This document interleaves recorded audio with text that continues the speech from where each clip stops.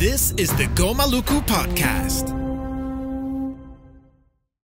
Yeah, so with what I realized that I don't know, like before recording before I started recording the podcast and everything else, I also was very anxious. I'm like, all right, yeah, like, but if I'm going to say something, then it is there forever, you know. And then like if I ever have the ambition to run for political office, not that I do have any, but it could be used against me or whatever.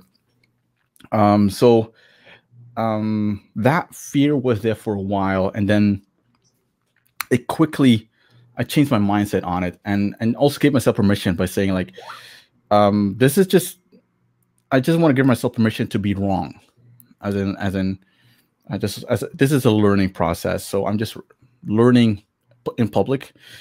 So from people that I know, people like yourself that I've known for a very long time, but actually, like, do you really know that person? Like, yeah. It's also super interesting, yeah. and about topics that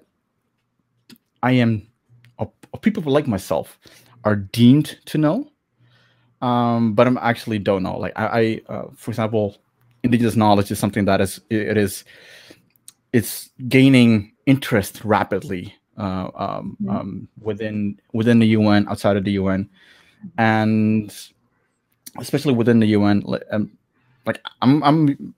yeah, I know a lot about international law, indigenous rights, but when it comes to indigenous knowledge and like the nuances between knowledge and science, like I'm that's not not necessarily my cup of tea. So I'm also going to they're lined up so some indigenous peoples that are very affluent in science, genomes, whatever, and all these kind of things, which I want to learn, because at some point it might hit me within the UN context. Like, all right, can you tell me something about this and that? Like, I don't want to say like, oh yeah, I don't know, or want to regurgitate all the paragraphs of the declaration, which is important, but you know, at some point, like when that conversation shifts to science or knowledge, it's I just feel that I'm not capable of having a how should I say it, not intellectual, but a good conversation about it, like being able to know what I talk about. So yeah, that's a long-winded way of saying that why I record this podcast and sit down with people like yourself. So thank you so much for joining the conversation. Actually, thank you. It's so fun, such a pleasure. Yeah. Oh, pleasure is all mine. Like it is. Like I said before, it is. I don't. You think at least I think I know people, and the people that I work a lot with, right? And I think that's the one of the upsides of being at home, COVID-19, quarantine, and everything else. Right. That everyone is at home, or almost everyone. That you can just have a conversation and really try to build relationships, actually, as in like know your friends. How well do you know your friends? And the people that I've talked to recently, I'm like, wow, like there are things that about them that I didn't know, and probably wouldn't know if we weren't in this situation. But you know, it's once you have a conversation that's longer than 50 minutes. Like, right. I mean, we've been around each other a lot, but you're right. Like, you know, how much do we know about each other? Exactly right. We've been around each other a lot. Yeah. Public access. So this is also great for me, because I would love to learn more about you and, you know, and engaging in this conversation. So, and by all means. So this is not an interview. This is a conversation, and because two-way street. That definitely two-way street. Because first and foremost, I suck at interviewing. I'm fairly okay in conversation. So that's so humble. You're also very humble, I'll say. For somebody like you, you know, has some major successes at the global stage. Very humble. Thanks. Maybe it is. Yeah, you have to be humble. Because there was a time that I was cocky at the international stage. That I was and I was full of myself. Okay. So and I got how should I say it, like put in my place at some point. So by other people. So which is a good thing. Because like if there's no speed break, then it can go like above and beyond.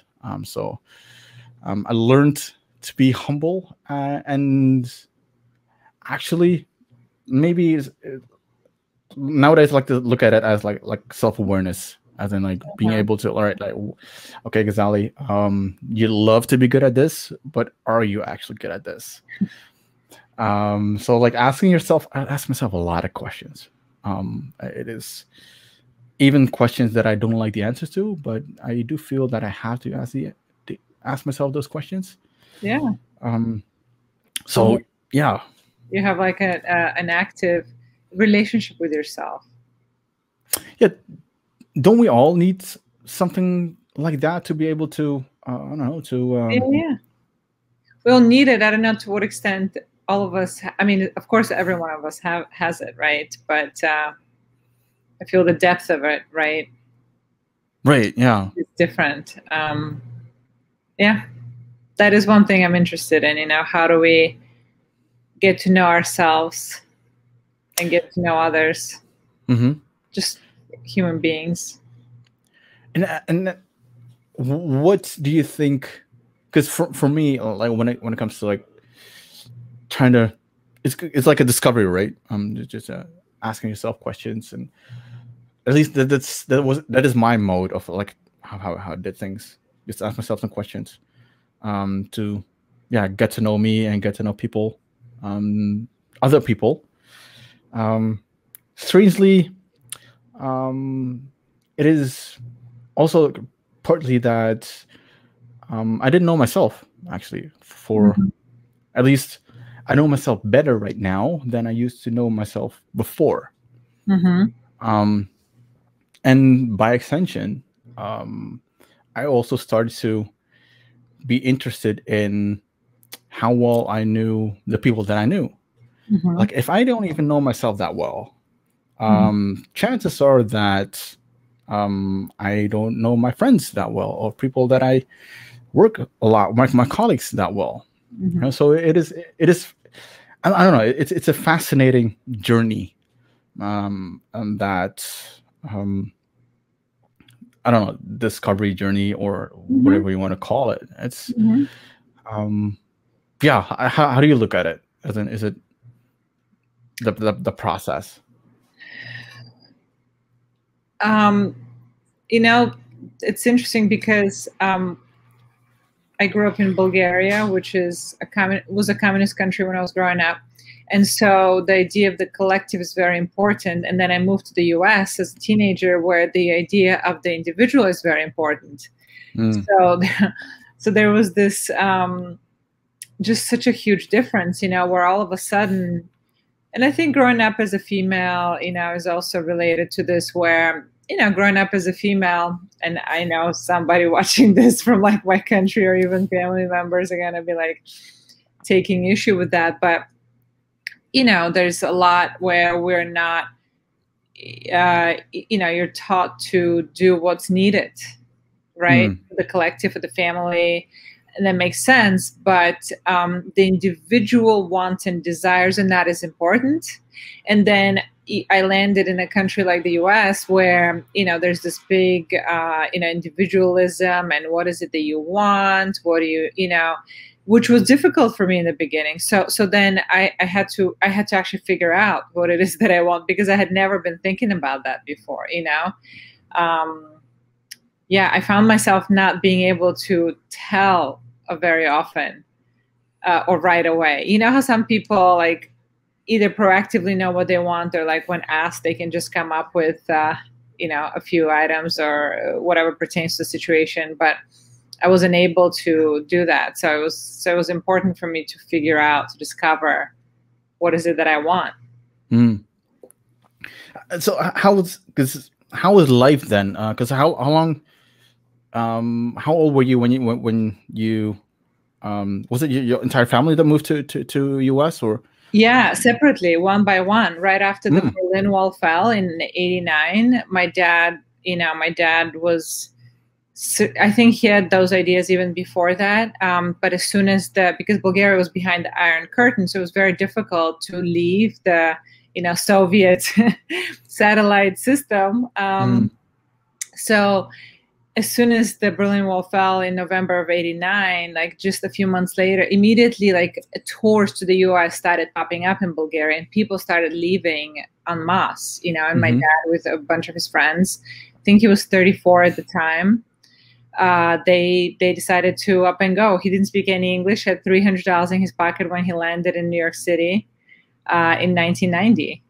You know, in the middle of 1990. And I remember like my mom telling me, I had just come back from summer camp, and she said, you know, your dad is gonna go to the US. And I was like, what? Like it was such a, you know, going from the US was not something I knew much about at all. You know? I mean, the US we were in the Soviet Union camp, right? So Cold War, those were the enemies.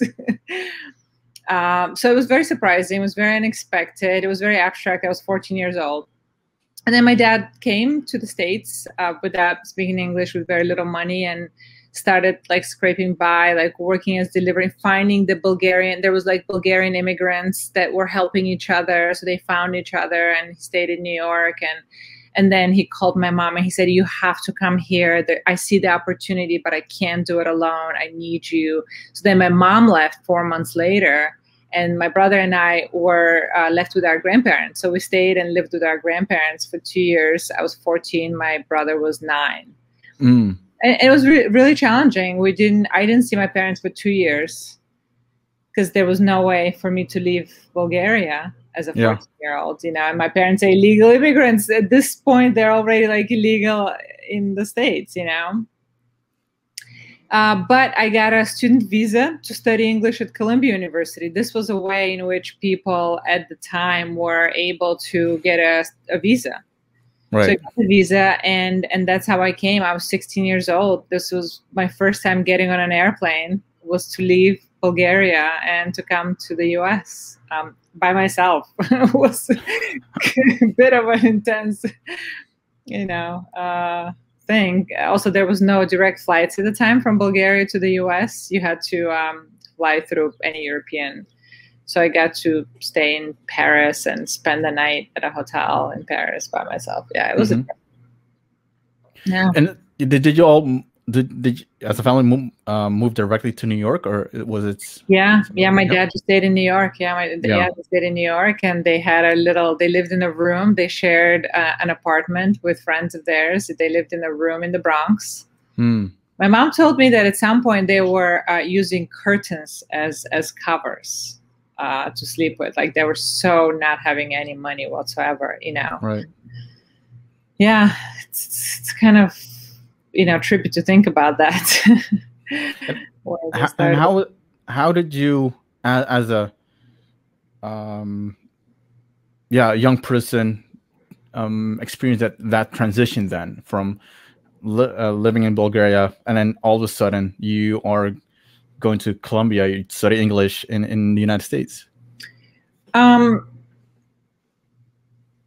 It was shocking. It was absolutely shocking. Yeah. You know, at that stage, at 16, so I ended up not attending the course at Columbia because actually it was very expensive. So we changed that, and then I was able, my parents just said, you know, you're staying here, you know, we're not going, which was another shock to me. I'm like, what do you mean I'm staying here? Like, what about my brother? My brother, you know, had stayed behind. It would be another 3 years before he joined us as well. And my dad, I mean, I want to like make a movie or write a story about how my dad went and got him because my dad had to go there with, fake documents, and my brother also, like, to get him out of the country, for the family to be reunited. And my brother hadn't seen his family in 5 years, which at a very early age is very difficult, Yeah. So then, at least fortunately, we were reunited here in the U.S. But so I was here, and at 16, and my parents found me a school. Fortunately, they had some savings by that time, and they invested them in me. They invested them in my education. So they put me in a small private school in Westchester, which was great because it really, it was very, I don't know, I felt like, like, where am I for the first year, Fortunately, I spoke some English, so it wasn't completely foreign to me, but everything was different. And I missed my brother, I missed my family in Bulgaria, I missed my friends. I left at 16 when stuff starts happening, you're teenager fun and learning about life. And I just kind of had to start over a little bit. Yeah. Like I was, when the Berlin Wall fell, I was like, I don't know, 3 or 4 years old. So I didn't even compute, I guess, what happened. But like later on in life, when you learn about the whole situation, there's, at least for me, I don't have a good view or understanding like how life was behind the Iron Curtain, because there wasn't a lot of talk about that. Right. Wow. Where were you at that time when you were 2 or 3 years old? Where were you living? In Holland? Holland. Yeah. I have to tell you, I have so much nostalgia for my life back home, and that's another thing that anybody's watching this is gonna like take issue with. But I had like the most beautiful childhood. It was close to idyllic for me as a person living there up until I was 16. Living honestly in that system, I heard of no crime almost. Like crime was of course it was existent. I didn't know about it, It felt completely safe. I could walk, by myself. It was safe. I didn't have many during communism, I tell the story. Pam and I have laughed so much about this. She calls it the little gray coat, that you had so little choice. Honestly, in the winter, I lived in a town of about 150,000 people, which was like the 6th largest in Bulgaria. So, fairly town, right? City. Yeah. And we had like the department store. There was one department store, of course, other shops, but in the department store, so they would bring the coats for the winter, and there was like 1 or 2 kinds. That's it. And maybe the one kind had like 3 different colors, So there was a lot of there wasn't that much standing out. And I don't remember being like that jealous about things or wanting like new things, because there weren't that any. There just wasn't that much material goods to be had. Some people whose parents worked abroad or had things imported, of course, was like, whoa, these sneakers, whoa, but it never felt like something that's accessible to me. So I don't remember caring that much about it. Okay. Yeah. Yeah, but it was very peaceful. Yeah, it was just kind of idyllic. I remember it. Because what I remember in school, and maybe this is also like why it is probably like felt like drenched with assumptions, is that that they wrote into curriculum and school books and everything else was that the life behind the Iron Curtain was terrible. It was like you cannot even survive, like long lines of food and everything else, so wow, that's a prevalent view that's being created of that was created back then. I see. Yeah, life behind the iron wall. It's similarly the life behind on your side of the world. I have a dictionary from those years. It's a dictionary that explains what foreign words in the Bulgarian language mean. Okay. And literally like Dadaism or surrealism, like imagine like any of those movements. It says a degraded or like a debased movement in art, like it qualifies it as a bad thing. That's like an official dictionary that people refer to. So there was like this remember, I was a child. I mean, okay, I was a teenager, but if you ask my dad, he has a very different view of that time, right? If you ask like adults, I didn't have that. I didn't have to, I was protected from the political aspect. And, my dad has a lot of resentment and a lot of anger about, I mean, freedom was so curtailed at the same time, freedom to listen to the Beatles or like whatever Western, because they were seen as things that would erode morale or people's, I don't know, attitudes, just like such outdated views. This was more in the 70s. I mean, literally my aunt and my dad, men could now wear long hair. Even my aunt, like she had to have her hair like in a bun. And if she didn't, it had to be cut short. There were lots of rules that didn't make sense. They had to follow. Yeah. Do you think it's a good thing that your dad protected you from the reality, if I may say it like that, so that you could just lead your own life without any like concerns, like political concerns? Yeah, I think so. Yeah, I think so for sure. Yeah. I was aware. I mean, I was aware that we couldn't be critical very openly of the government, yet that my dad was, or like my family, but you had to be quiet about it. So, I was aware that there are some things that you couldn't do, but there was plenty of other things that you could do that I was happy with, just playing with my friends, hanging out with my friends. No one was putting a ban on that, so yeah, I'm just. Yeah, because it's thank you so much for sharing that, because it is I would have a, not always, but I have I just want to know. I'm a very curious person. I'm saying wanting to know, like, all right, like firsthand, like what was life like on an island or in a community or whatever, instead of having to take it as it is written in a book or in reports or whatever. That's I think it's so much more valuable to hear some from stories from people themselves about how life was like, or because I think that is so important nowadays. It's not that we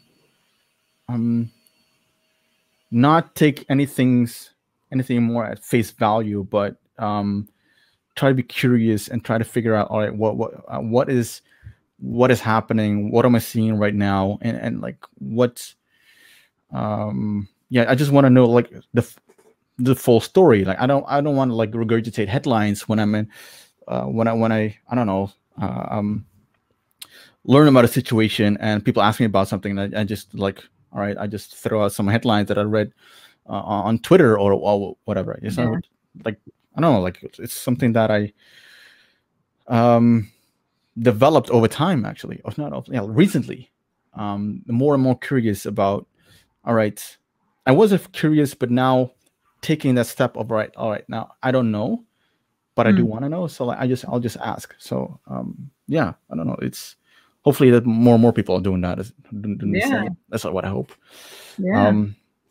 Because it is the personal experience, the lived experience. It is so important to know the nuance, that it is not there's not one prevailing story about something, but there's a story of Nina, and there's a story of your dad and your brother and your mom, and they all have their own ways of looking at things, and that is interesting to learn and to hear those stories, and to people to tell them, like, while we still can hear those stories. That's right on. So so how? All right, I'm just gonna make it one jump because that is something that I interested. I'm interested in a lot of things. Yeah. All right. So you arrive in U.S. You what did you do? Because how did you end up? All right. So the one thing that fascinates me about you is, all right, being from Bulgaria, but you know Portuguese as like it's one of the few persons that I know from early on that as super fluent in Portuguese. Working with UNDP. Sorry, what? Oh, it's more like a portuñol, Portuguese and Spanish. They call it portuñol. I could not hear the difference. Like you could, so like it's. You speak Portuguese? No. No. It's. I wish I could do it. Go to Brazil. It's super easy to learn once you're there. I was Rio +20. I was in Brazil for a couple of weeks. Yeah, the only two words that I learned was "fala inglés," as in asking people if they knew English, and that was pretty much it. I'm embarrassed actually that I was there for so long that that those were the only Portuguese words. I even got to meet Gilberto Gil. Oh my God! Wow, cool. Yeah, I like the world famous guitarist and yes. Even it was actually the Equator Initiative. Oh, was it at the prize? I was at the prize ceremony. I met him backstage because all right, I should tell this whole story. I don't know. It is one of those things that like Pam has a very, for people that are listening and watching, Pamela Kraft, executive director, Tribal Link Foundation, and mentor, mentor. And to quote Damon Corey about she is seen as the fairy godmother of Indigenous peoples. So full disclosure. So and I love her to pieces. So she got me to Rio. I wasn't even planning on going to Rio. It was at the Permanent Forum, and I remember Erin Hinkle, previously she was helping out Pam, came up to me like, all right, I just want to put on your radar. Pam is thinking of sending you to Rio. I'm like, Rio what? As a store in New York to pick up some stuff, or like right. What are you talking about? No, not Rio de Janeiro for Rio +20. I thought it was a long shot. I was like, all right, yeah, it's an idea. Who knows what happens? Little did I know, like I think a couple of weeks after that, I was on a plane on my way to Rio for Rio +20. I remember that. I remember. What she and she has a funny way of creating opportunities. And that's what I love about Pam so much, is that she is able to get people into positions that or roles or capacities that I could not even they could not even comprehend being in that role or position or situation. So I like photography. I had a camera, like I'm a prosumer, so like I spend a lot of money on cameras and everything else, even though I'm not a pro. You should talk to my husband because he's just the same. Oh man, like yeah. Just and so yeah, we definitely like we'll talk about your husband and drones as well, because that's also super exciting, fascinating to me. Cool. So camera. I was taking a lot of photos and everything else, and so her idea was to send me to Rio to help out with the Equator Initiative, as in like this to take photos of the people that the winners, right? Like the people that won the Equator Initiative. So they brought all these people from all around the world to Rio, and so the first couple of days were like like a training kind of thing. At least that's what I recall. Right? The community dialogue space. Yeah, yeah. Exactly. Right. Yeah, because you are so into the Equity Initiative. So like, correct me if I'm wrong. No. I'm just because or like add if I forget some elements. So yeah, so a couple of days of this community training, and it was amazing. And then the initiative, the prize ceremony itself, I was asked to take photos, but I thought I'm just gonna take photos of people before because we went on to buses from where we were towards the place where the ceremony was held. It was a very long bus trip. So they take photos of the trail, but I didn't know that the idea was to also take photos of the ceremony itself. Yeah. So there was this big theater, and I was I don't know, like one of the photographers. Like you had all these people with these amazing cameras, and there was I with my so camera. But the thing was, the difference was I had access backstage, so I got to meet Edward Norton, the actor. He was doing the ceremony. All of the MC, he was one of the MCs, and and I also got to meet Gilberto Gil. And two amazing things, personal experiences were that, one, I got to guide Edward Norton through the first ring, because he wanted to meet the winners, but there were a lot of people that wanted to meet him as well. Of course. So he asked me, like, all right, could you point me to the winners, because I want to talk to them. Nice. So I just had to like walk in front of him, and I like, all right, this is he is from Bali, and so there was some from Bali and like all around the world, and he's from Fiji. And with the thing with Gilberto Gil was, that's the most funny thing is that there were so many people around me. Like, we were in front of the stage where he was performing, and with super deluxe cameras, and I with my so camera made the perfect shot of Gilberto Gil, compared to everyone. Everyone else was looking at my my screen, is like, holy shit, that is like the perfect shot. That's awesome. Yeah, so I did this a little bit. A few anecdotes actually from the Rio Plus 20 and the Equator Initiative. It's such an amazing program that it is still ongoing, right? Absolutely. Equator Initiative. Yeah. And you're part of it. Yeah, I'm part of it, and we're waiting to hear whether we're going to have a prize this year. Okay. Waiting to hear from the funders to see. Yeah. For people that are not familiar with Equator Initiative, could you explain a little bit what it is? Sure.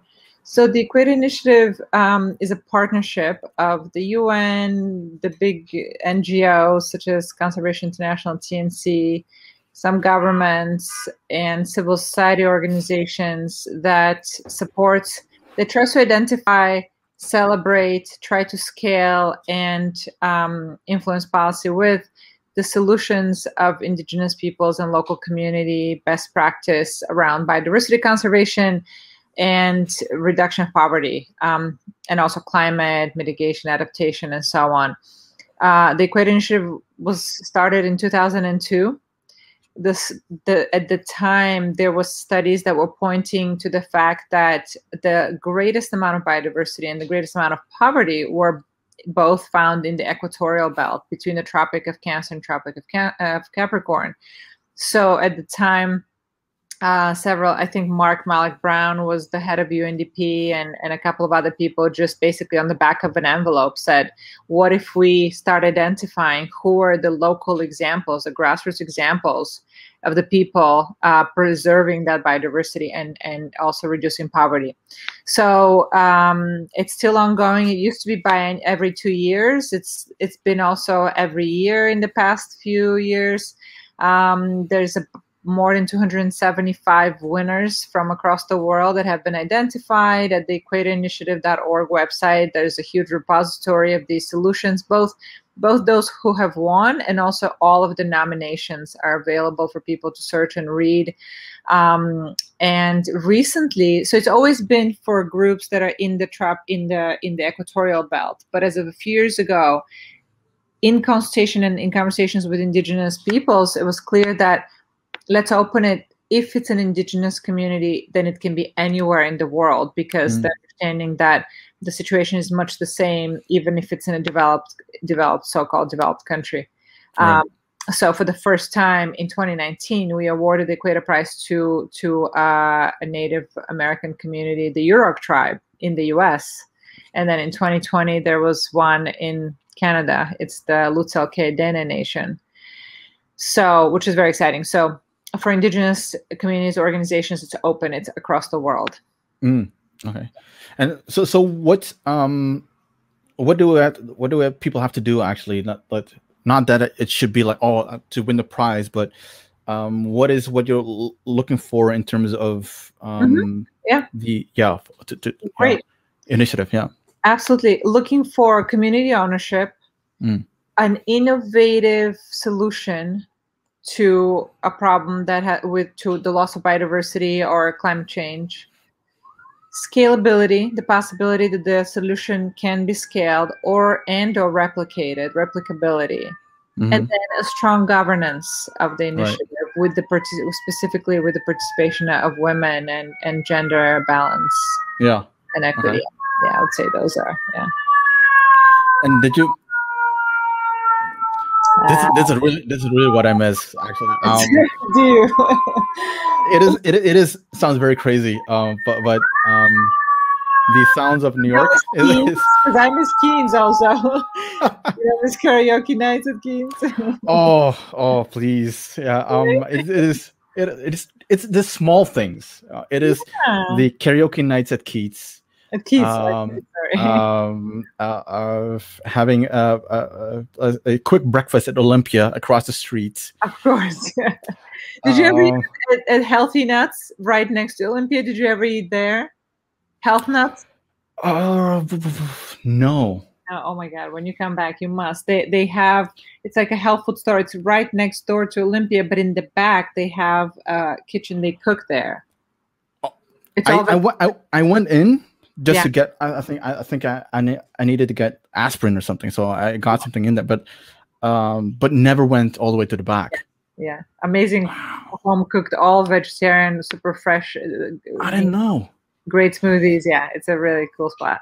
Man, that's like it is. That's what I miss a lot from the quote unquote New York life, the UN life, I would say is exactly.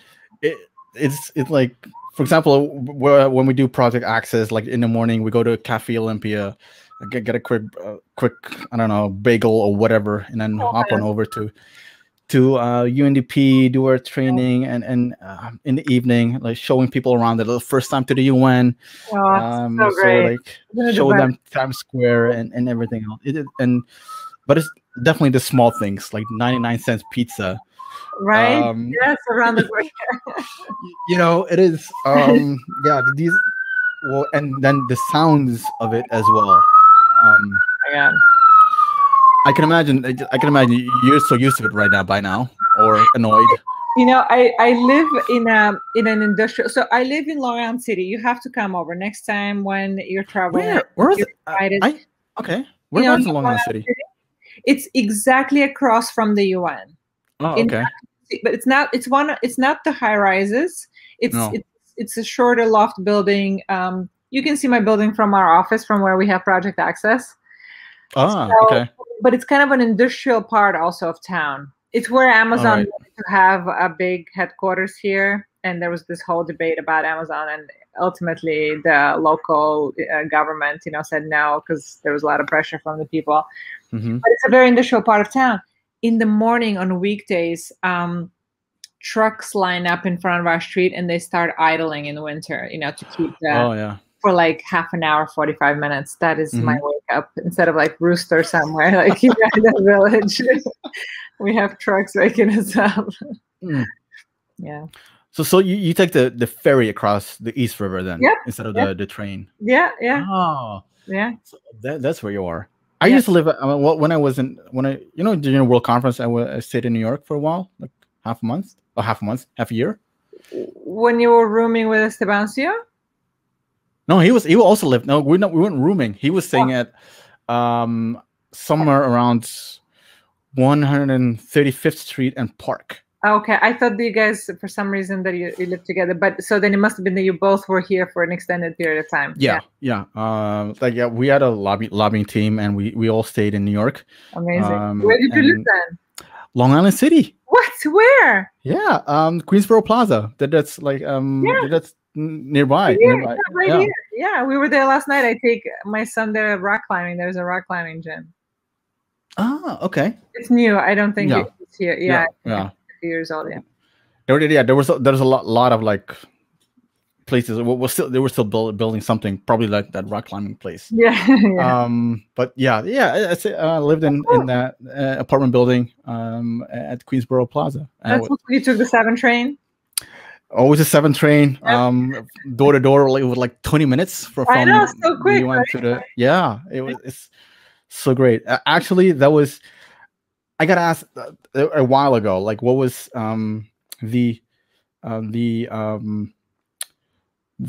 best feeling you had within the UN? Up until recently, up until last year, it was the moment. Well, not that moment. It was the train ride from Queensboro Plaza to Grand Central Station, on the morning of the World Conference on Indigenous Peoples, when we knew that everything was said and done. It was not even the adoption itself, but it was standing in a subway on a 7 train, standing, wasn't sitting, listening to some music. I just looked out the window, and you see like a little bit of Queens, Brooklyn, and then move into. And I was like, wow, this is that's a moment of bliss, as in like, wow, this is a great moment. Yeah. So that was and it's only like 20 minutes. It's compared to Estebancio, like he was staying all the way up in Harlem. That it took him like an hour and a half or something to even make it to Grand Central Station, and you have to walk over to the UN still. So it was Does Long Island City will always have a special place in my heart. I love that. And then you're gonna come here, and we're gonna fly drones from our rooftop. Oh yeah. Are they allowed? Because I don't know. Like it's not over the. Why must you ask LaGuardia route, right? So it's like. Why must you ask that question first? Oh, sorry.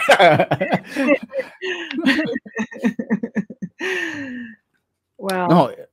Yeah, it is. No, probably not. Probably not over the. But. Now you mentioned drones. What triggered the is it hobby or like made you get into drones? Actually, I'm going to, for that part of the conversation, I'm going to change my location to appropriate background. Check this out. I'm going to have my tea. Nice cup of tea. Thank you. Right? Yeah. Yeah. Here, I'm going to show you what I'm looking at here, my neighborhood. See? Okay. Yeah. All right. So now I'm going to sit here.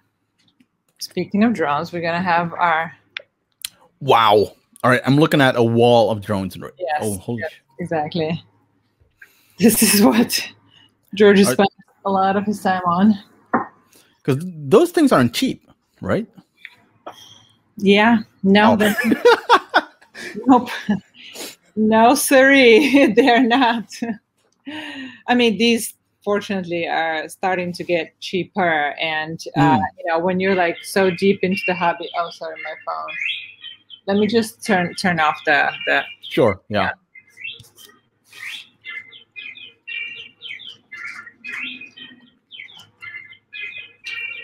That's like 1, 2, 3, 4, 5, 15 drones that I'm seeing. And one's even bigger than the other. Holy moly.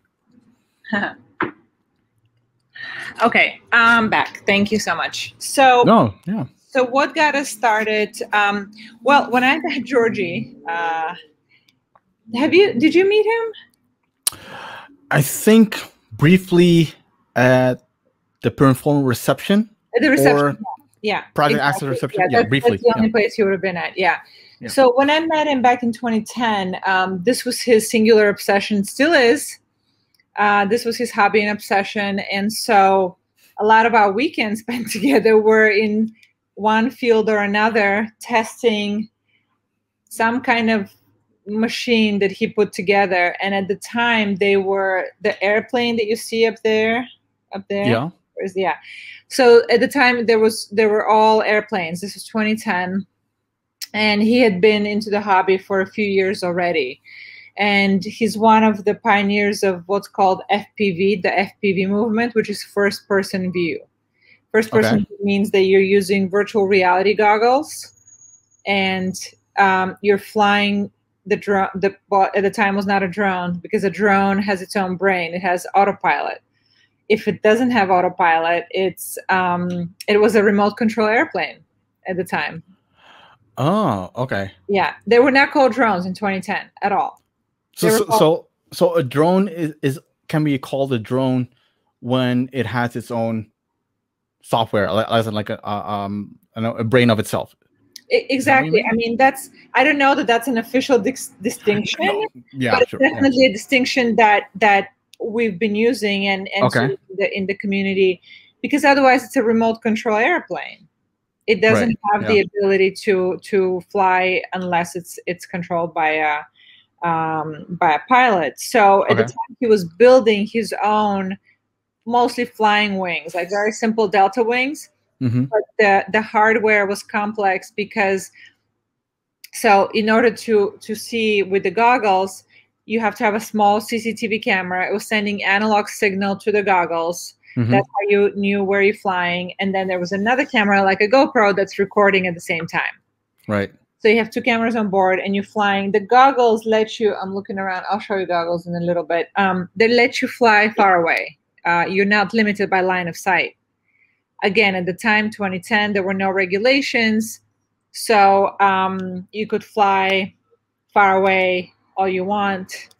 Not in the city necessarily, because there's lots of noise here. But if you go out in the countryside, not a problem.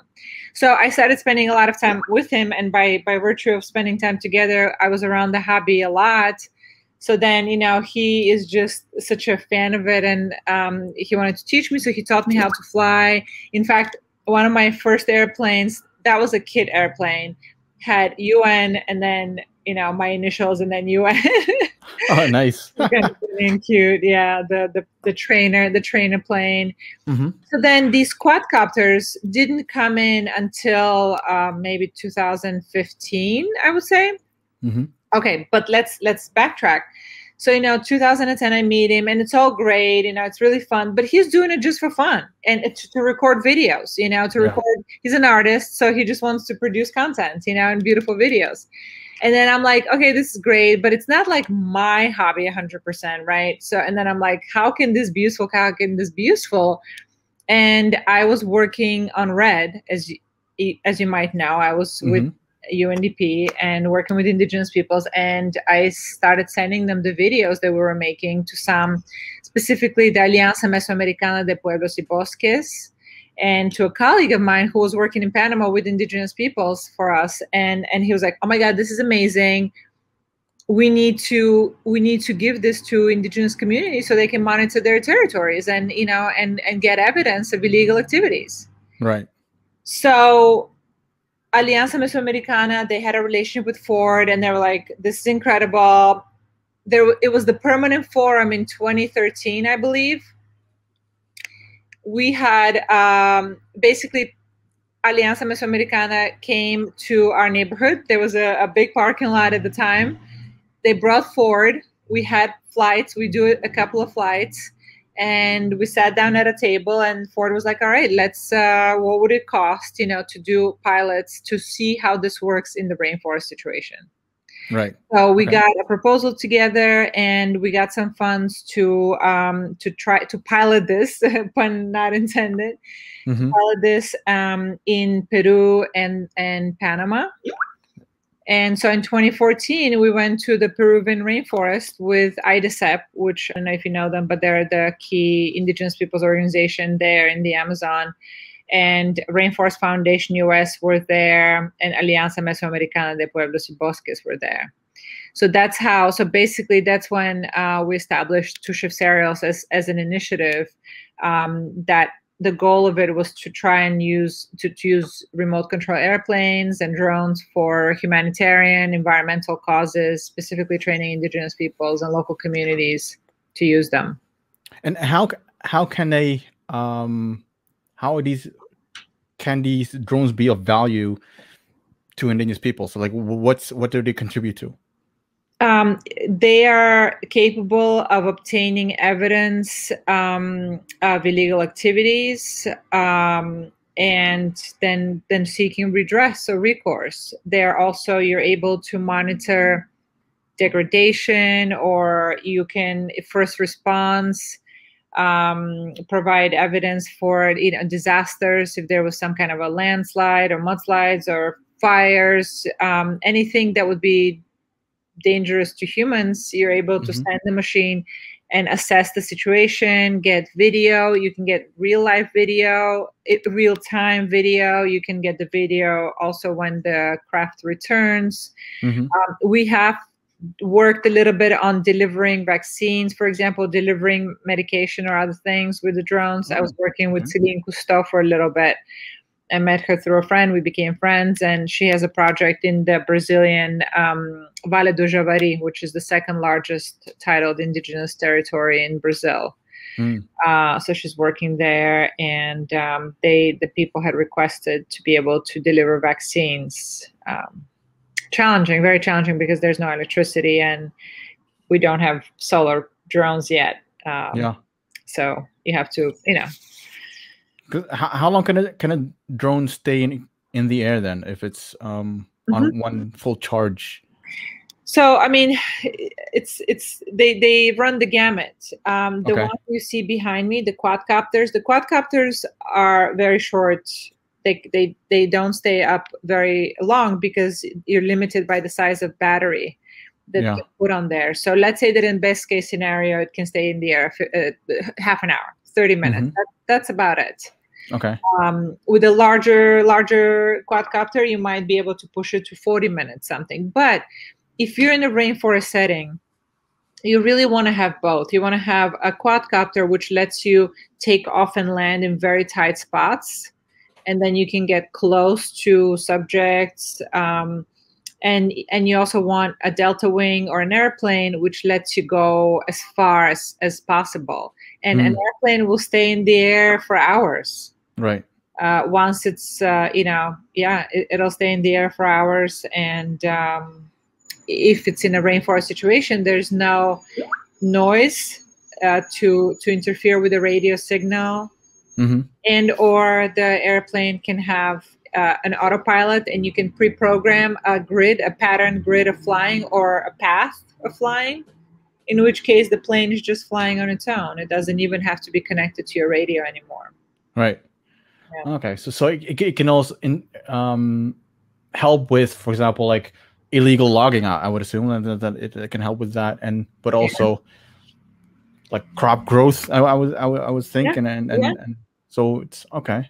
You can assess crop growth. You can put all kinds of different sensors. We haven't tested sensors ourselves, but there's a lot that's being done on what's called precision agriculture. So you can actually assess the health of plants with spectrum imaging, and then be able to define where more watering or more fertilizer, if you're using that sort of thing. This is for larger productions, but you can put all kinds of sensors. You can assess, as I said, the health, the height.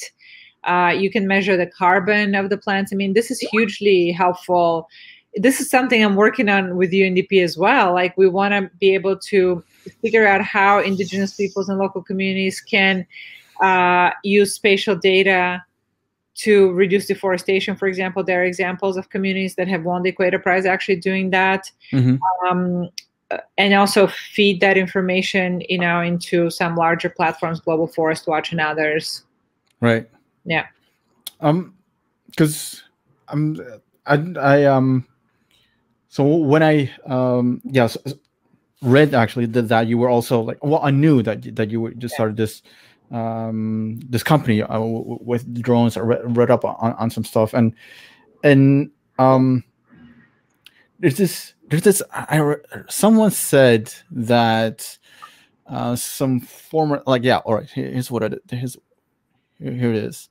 Former Wired editor imagines a future where everyone owns a drone. Is that something that is possible, you think? I mean, I think it's possible, but I don't know. It's gonna get a little cluttered. I would say so. Yeah, it's gonna get a little cluttered. With Amazon packages and everything else. Yeah, exactly. You remember The Fifth Element? Yeah. Do you remember like the levels of traffic at different levels in the sky? The guy with the kind of the boat craft selling. Yeah. I mean, I think so. Here's what's happening also is that drones, I'm going to show you some of the smaller ones. Drones are becoming smaller. This is like, it kind of that fits into your purse almost. Yeah, in your backpack. Totally. Yeah, this is a little bit in like the cocktail drones, I like to call them. Right. You can fly them around at a cocktail party.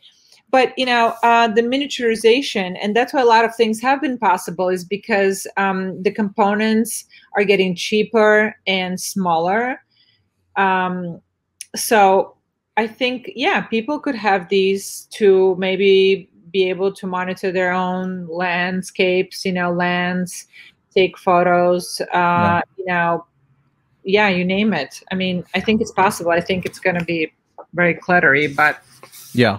But I would imagine that you need, because if you can have, because if a drone can be have several purposes, monitoring different things, it would need like software to do that, right? To be able to run that. Is that freely available, or is that something that you have to develop yourself? How should I? Is there an eBay or something like that, or for that, or Amazon? Yeah. No pun intended. Right. Yeah. So, I mean, when we started doing, it's a lot of DIY. So this whole communities, you have the hardcore people like Georgie, who are very DIY and they share a lot of information. And then you have the people that just buy a DJI drone, off the shelf, and that's all they need. They just get it and don't need to worry. They do that. But there's a whole DIY community. There's a lot of open source software. When we went to the Amazon in 2014, we were using only open source called Mission Planner. It's the problem with open source things that sometimes they're kind of more clunky. The user experience is not as polished, I would say. Right. So it was a little challenging to teach people, especially in the 1 week that we had. But yeah, there's open source software, and like Ardupilot is what is used for autopilots. Ardupilot is, that there's a lot of code out available and a lot of software. So it is possible for somebody to learn it, and a ton of resources online on YouTube. Right. Yeah. What is a dream for you, actually, in terms of what do you like to achieve, or would like to see what a drone can do? Yeah. Have you ever thought about that? I have thought about that. I personally, for me, and George and I differ in this because he's much more interested in its artistic use. And he wants to take a camera in the sky, and like the more advanced, the more amazing camera, the better, to really show the aerial perspective or unusual views. For me, it's for the advocacy and for the protecting the environment. And I would like all Indigenous communities that want to have the tool at their disposal, because it can be really helpful in deterring illegal activities, monitoring them, getting evidence, and just being able to better. It's another tool to protect their territories and resources. Yeah. Is there a way of, I don't know, I'm just thinking out loud here. Yeah. Because for example, I know that Microsoft once provided a whole community laptops and everything, just to be able to code and everything, and just to make them familiar with coding and but also to be able to collect data on making sure that the community has data that they can use to improve their well-being and lifestyle. Is there anything that, I don't know, like is an idea to approach DJI or whatever to like, hey guys, Indigenous peoples, illegal logging, biodiversity 80%, you know the whole story, right? Help us out. Is that has that been asked by someone at some point, or is that some? That's a good question. I don't know that it's been asked. I've had that idea. I have had that idea before. It hasn't been asked. Yeah, I think that if there's the right project, it can definitely be sent to DJI. I know there's special counsel, somebody that was a lawyer and became famous for defending one early case of a guy whose name is Trappy, who got a $10,000 fine for flying in the University of Virginia campus before the rules were defined yet. Yeah. So Brendan Schulman was the lawyer who defended him and successfully fought that and got it off his back. So he was known as the drone lawyer, and he's now the drone lawyer. So now he's the special counsel at DJI. So we have an in there, we have a connection. Yeah. Yeah. It's interesting to see like how, because I read a couple of years ago, a couple of years ago, you saw that I think it was London Heathrow, the airport, or JFK, that people were like trying to get. I get it, like you want to get a nice shot of a airplane or A380 taking off. No, that is not allowed. You cannot be within 5 miles of an airport. That's at least in the US, that's a guideline. Yeah, that you have to respect. So is it mature now in terms of like the rules and regulations around drones piloting, or is it still in development, or are they still trying to? No, they're out. They're here. I mean, drone regulations are in the U.S. at least. They're very defined. You have to be registered. You have to, if you're doing it commercially, you have to have certification. You have to register your drones if they're over 250 grams. That's why you can fly something like this that's under 250. Yeah. You have to not fly within 5 miles of an airport, less than 400 feet. Yeah. So we know those things, and not, you have to take off and land in designated places. And in New York City, there's only very few. You can't just take off and land from the street wherever you want. Thank God, no. Yeah, exactly right. That's why this thing with everybody owning a drone, it has to go hand in hand with regulations, like for what purpose, and Yeah, because a simple drone like the one that you had in your hand, like what does it go for? Like a couple $100, I would assume. I mean, this one that's a good question. I have no idea. Probably less than that. No, I mean, this is he builds all of those that you see there are hand built by him. Oh, it's really DIYs, like it's completely DIY. It's like not off the shelf kind of thing. No. None of these is all of these that you see are home built, hand built by him. He buys the frame, and then you buy just the components. But those guys know the inexpensive websites to buy directly, parts. So right. It comes out cheaper than if you were to buy it, because you're not paying for the labor. You're just doing the labor yourself. Yeah. Oh, okay.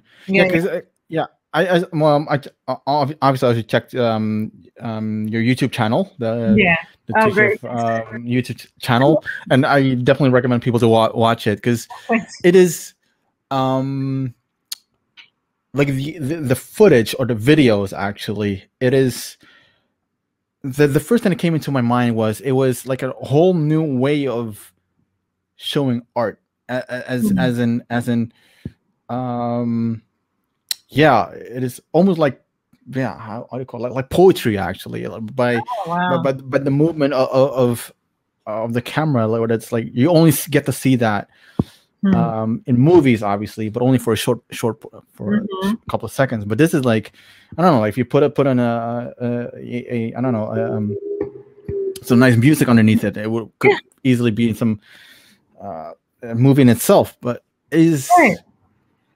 yeah, it is a whole new form of art. I would say like shooting video with drones. Is that what your husband is aiming for? Is that is it? Okay, that is what he's aiming for. Yeah, and I don't know if you've seen some of the videos that do have the music. No, because there were so many videos. Actually, so that I still have to go through them. I can send you some select ones, but yeah. So that is exactly like combining footage with music to evoke, to be evocative, art. I think that he wants to contribute it to productions, to film, and just art, just showing the beauty of the aerial perspective, because it's just not something that we have access to on a daily basis. No, yeah. What's so interesting is that, so there's the New York City Drone Film Festival, and the founder of the Drone Film Festival, Randy Slavin, he's somebody we know. But during the summer, he was doing these talks like once every week, and he was pushing the hobby community, the FPV and drone community, to find a use for the footage, because it's like, all right, you know what, guys, like we've had now like 6-7 years of amazing aerial footage, and okay, it's incredible, art. I mean, there's the art, but the other thing is flying for the flying's sake. Now, how do we incorporate it? Or like, it's almost like a solution that it's finding its problem, Sometimes drones also have a lot of unfound yet problems, so to speak, like what they can be used for. But he was pushing the community that's producing this content to think about story. How can you incorporate the aerial perspective in a story, or can you tell a story with the aerial perspective? And I wanted to do this, but George had never agreed to do it. I don't know. He didn't. He's very strong in his own artistic understanding, and then I'm wanting to have my own artistic, understanding. So a lot of clashing happens. But I had this idea of we have a little tiny trailer upstate New York, which is on a small airport. And that's where we go fly our drones. And I mean, we have an agreement with the owner of the airport. It's tiny, it's just like single engine airplanes there. Yeah. And it's just a beautiful place. It's a trailer. It's a little trailer. So, but there's a forest next to it, and I wanted the drones to be a protagonist in the story. It's a short story, and it's a woman, me, running through the forest, like clearly being chased by the drone, and then there's another drone filming the chase. And the idea, because I've had that, and I think a lot of people have a fear of that technology. I mean, also we know that drones in the military context have been used, to kill people, right? So we know that it's a weapon of war. And that leaked into, and actually we had issues back in 2013. We participated in an art show at the Queen's Museum, and we were displaying one of our homemade Delta wings and some footage. And there was a woman that wrote a letter, and she complained, and she said, don't call it drones, or these airplanes that, they're used in war. And yes, but making that distinction between what's a weapon of war. There's also at the UN, I don't know if you've heard about the killer robots, and there's all this work being done about banning killer robots. So killer robots, is that a new UN resolution? Yes. Yeah, one of our friends who's a professor at the new school was working on that. Yeah, that's what they're called. Yeah. Oh, no, I hadn't heard. Yeah. Okay. So I wanted to kind of like embody that concept of where, and I've also been scared because these drones have come way too close to me, I mean, obviously they're flown inside our house, And so I just wanted to kind of embody that anxiety that is around the technology itself, but he didn't like that idea, so we didn't do it. I know, I still am gonna do it. So it's some way, somehow, because I can imagine that people get anxious or develop a little bit of fear for drones in terms of obviously, like I said, but those drones that were used in Afghanistan and everywhere else, they were nothing close to what you're having on your wall. These Not at all. No. It's like UAVs. These like huge things. Yeah, they're huge. They carry a huge payload. They go hundreds of miles. I mean, it's a completely different. Yeah, like there's this movie. I can't remember which one, but like you could basically sit in somewhere in I don't know, in Idaho or Tennessee and just control one that's flying over Baghdad or Kandahar. Robots, that resolution the UN is referring to. Yeah, in that sense, I got that there's some kind of resolution right now. That's because I'm surprised that they call it killer robots. That's because it would imply that robots are like autonomous, but like drones are mostly like driven by, like piloted by people that are in Idaho or whatever too. For example, but also autonomous, because those people also just can preload a mission. I mean, what I mentioned, this autopilot is an autopilot, and with this open source software called Mission Planner, you can program the path at the exact GPS location. And as long as you're close enough to launch, when we were doing the missions in Peruvian rainforest, there was no internet there. So we had to pre-design the missions before we left. Okay. Were drones used by the military before consumers used it, or was it the other way around? I don't know. I believe so. Okay. So, yeah. That's a good question, yeah. Yeah. Yeah, and then it's also like I said, privacy is also something that people can be very. So those things can fly into your homes. Not flying. They can fly into your homes, right? Or yes, of course. I mean, if you have your door open, the small ones, you come in and out of. Again, your range is not going to be that far away. So but you could fly into somebody's home. Yeah. So like would you say that I think it's always the intent, right, and the user, like what the user's intent is with absolutely with something. Yeah. That but those things look but they make a lot of noise though, right? Like they don't, you don't have silent ones, right? Yes. Oh God!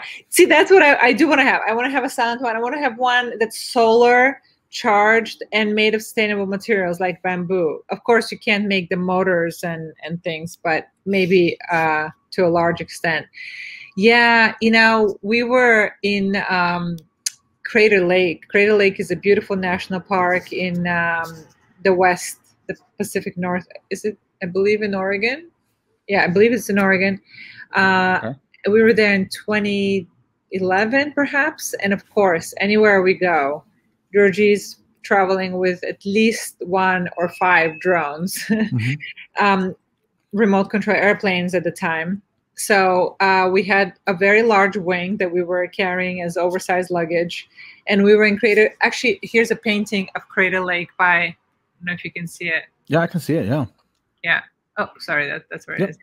So this is our George's best friend and our best man at our wedding. He painted that. But so Crater Lake is this pristine, blue, gorgeous lake, super quiet. And there we go. And I have to tell you, I had lots of fights with Georgie about this, and I was mortified because it's completely pristine and gorgeous and peaceful. And then all of a sudden he's like, I have to fly here. And he's like, all of a sudden like this noise, and I'm just like, cringing, absolutely cringing, And then of course, sure enough, and he has the goggles on and I have the goggles on, and sure enough, in a little bit we hear steps. Doop, right. Doop, doop, doop, and I take off, and it's a ranger, it's a park ranger. And the park ranger is like, what the F are you people doing here? You know, why are you disturbing the sacred peace of this place? You know? And yeah, he made us land right away, and we did. And honestly, I don't blame him. I agree with him. And then I'm stuck in the middle because between angering my partner, you know, who's like, you know, he didn't have a problem doing that, you know. Right. Artists, right? I mean, I don't know. Artists sometimes go to great lengths to express their artistic art. Yeah. Yeah. Oh yeah, I can. No, not I can. I can see that definitely. To a level that's kind of uncomfortable to me sometimes, you know, like just like I'm like, oh, like I try to, you know, respect what the rules are. Yeah. And when you travel, like, is there something to do with that you cannot put drones in your check luggage, but you have to do it like the batteries, carry-on batteries. Yeah, you can put the batteries in your check luggage. Yeah, because they can catch on fire. Right. Yeah. So then they just wanted them to be in the cabin. I'm like, is that better? Like, is that better? Oh, I can see the smoke sooner. No, we always travel in. There's special battery bags that are like fireproof. Oh, okay. We have special fireproof battery bags. Yeah, I have some here because here. But if you travel with like 5 drones, LiPo guard. So. Oh, okay. Yeah. So you put all these batteries in there, and that would. Yeah, exactly. Okay, yeah. We have several of these. Yeah. So I'm gonna try to find. So you always have like extra carry-on, I would guess. Oh my, yeah, for sure. Yeah. We were always. I mean, and when we were going to Peru, you know, that was people look at our bags with multiple cameras and they're like, "What is this? You know, where are you guys going? And what are you doing?" That's when my UN badge came in handy. I was about to say, like, well, did you ever leverage your UN badge? I did. It immediately, you know, get some respect. Yeah. As you know, right? I've never flashed my UN badge. Oh, really? But no. It's right. I know people that how should I put it? Every year when they go to the UN, they go to the gift shop, get the UN t-shirts and those lanyards and everything else, and they just get away with almost everything at the airport. They really? They get the diplomatic routes, and they get the diplomatic treatment and everything. Oh my god! And you have not used that yet? No, maybe because I'm a wuss. I'm not that confident when it comes to that. You know, I just had my fair share of like negative experiences at the airport without a UN badge. That I don't think that with a UN badge it could. You've been to plenty of airports in your lifetime, right? Oh, Newark is the worst for me, at least. I have so many bad experiences with Newark. That's why at some point I always told. Whenever I had a flight or somewhere, people had to arrange flights, or with the voluntary fund. Please fly me through JFK, or like LaGuardia, or fly me to Boston, and I'll catch a bus. I don't care, but not Newark. So many, not many, but like almost like traumatic experiences with. No, not traumatic. I don't want to be so dramatic, but experiences with TSA over there in at Newark, and that was I had one time I was flying through Newark to Panama City. Okay. And yeah, it was for a IITC meeting. That was in 2012 or something, or 11, and stopped at the airport because I checked my luggage. So like you have to clear your luggage again. So like you have to check or pick up your luggage and then check it in again. And yeah, and I had a layover of like 4 hours. I spent 3 hours debating with TSA and with the customs border patrol to let me go through to Panama because. So where are you going? I'm going to a human rights conference. Who's inviting you? So I want to see an invitation and everything else. And do you work for the UN? No, I work a lot within the UN. Let me show you your badge then. Well, I don't have my badge because I'm not going to the UN. I'm going to Panama. Oh my God. So like back and forth, making me do a lot of things, wait a lot. And then on the way back, it was even worse. They always got like almost got into a fist fight with the border patrol. Because like he did not want to give me back my passport. Like it was checking my someone else was checking my luggage, and this guy didn't want to give me back my passport. And so I barely made it to my connecting flight back then. That is like it was I don't know like they were already like they made the final call, final call. They did that. So Newark is not my preferred airport. That's your preferred. That is where I landed from Bulgaria. Really? Newark Airport. Newark Liberty Airport. Yeah. And then when you drive out, it's like such an abysmal scene with these like smokestacks, and there's nothing. Like, where am I? What is this? This is not New York. Exactly. This is New York, yeah. And it is so confusing to a lot of people. It is confusing to a lot of people because they think you're flying to New York, but you're actually flying to Jersey. Which is like a long. It's so far away from New York. You can see the New York skyline though. Far away. Yes, you can see it in the distance. So far away. It is so confusing to a lot of people that everything is. For example, the Giants, like the Giants and the Jets, they don't play in New York. They play in New Jersey. Because that is what Esteban and I found out because we wanted to go to a game. And we thought, all right, it should be in New York. No, it was in Jersey, and we had to take like 2 or 3 buses to get to the stadium, to get to the MetLife Stadium. So it was, New York Giants play in New Jersey. That's what I mean. It's a New York Red Bull, the football team, the soccer team, New York Red Bull, but they play in New Jersey. So it sounded like the Rangers or the New York Knicks, like they weren't playing Madison Square Garden. That's New York. That's New York to me. But the Giants or the Jets, I always thought it was in New York, somewhere in Brooklyn or Queens, Bronx, or whatever. Makes sense. It's actually in New Jersey. It's all in New Jersey. So it's confusing to a lot of people. I remember someone. He wanted to fly into New York, and the only the route that person could take was to Newark.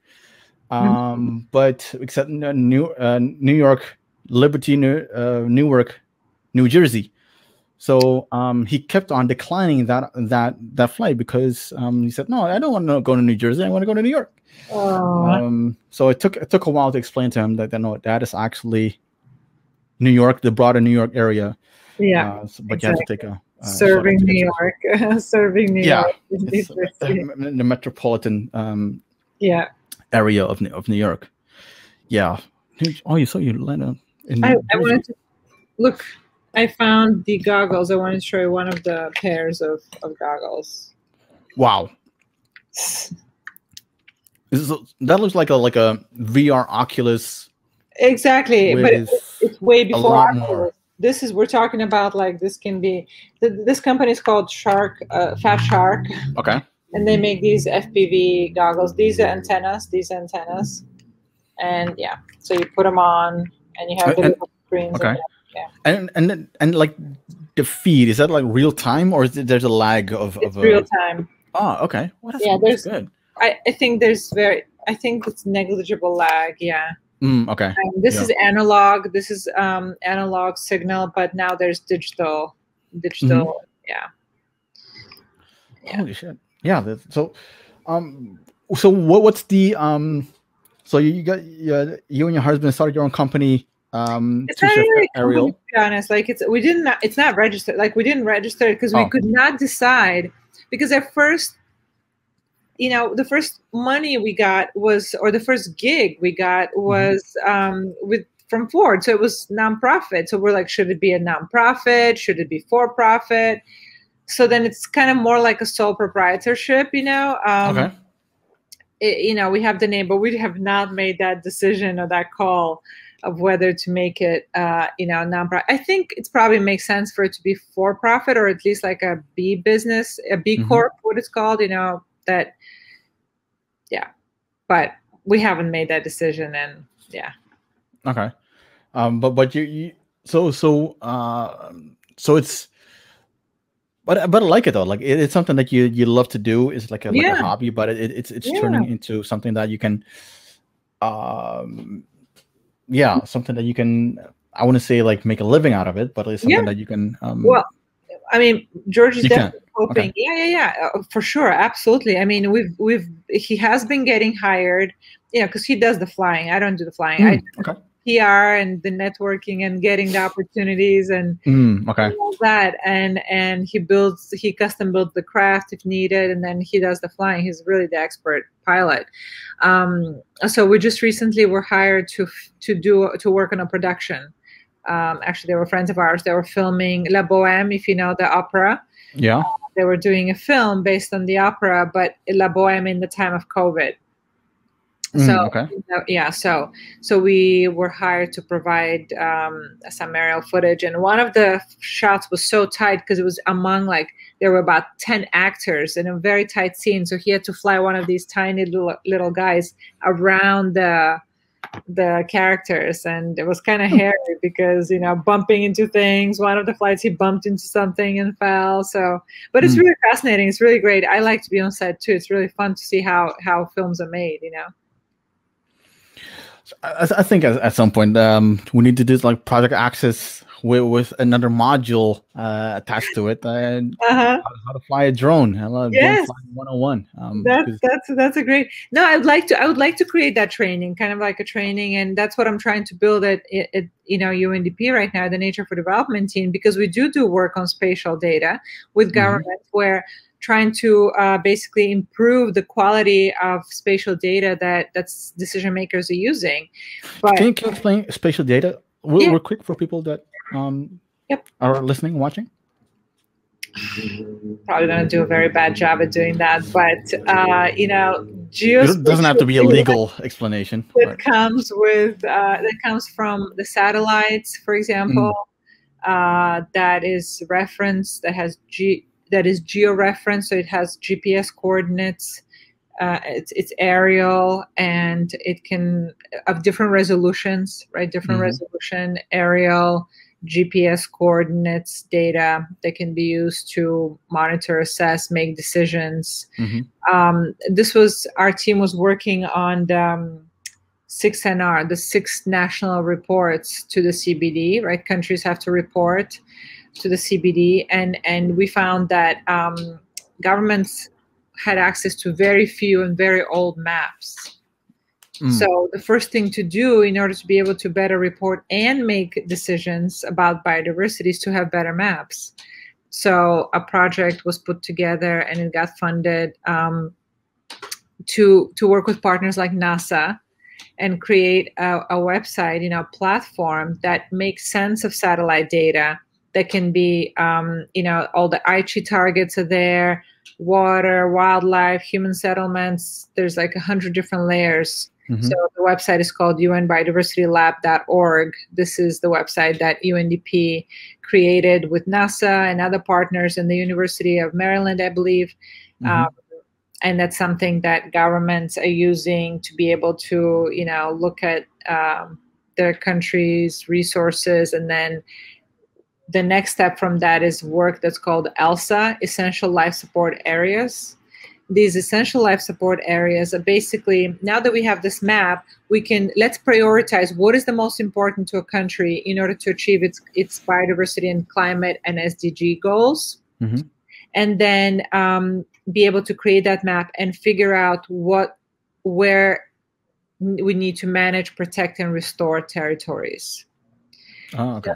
So in the context of this work, my work is to make sure that Indigenous peoples are involved in that, because you can imagine a lot of these essential life support areas coincide with Indigenous territories. Yeah. Yeah. And on the other side is that we want to provide the training for Indigenous peoples to be able to make sense of spatial data, to use it, to read it, and to produce their own with things like drones. Right. Okay. Yeah. So that is being rolled out at the moment. That's what you're working on. Yeah, that's what I'm working on right now. Yeah, it's at the very beginning stages. Yeah, we have to make some use cases and try to get money. Now we don't have funding for that yet, but that is what I see, that there is a need for that, and what we've heard from Equator Prize winners too. Yeah. And you think, obviously you want to see that, because but we all, within the UN context, there's always, you need always to have that goodwill that from people. Is there a understanding from the UNDP or people that are that make those decisions of the need for it? Is it something that is, or is it that growing? I think it's growing, like everything. I think it's growing like everything. There's so much education that needs to be done with different stakeholders on Indigenous peoples. As you know, I mean, this is just across the board. And I found that with this work, with the UN Biodiversity Lab, our counterparts are very technical, mapping GIS institutions within environmental ministries.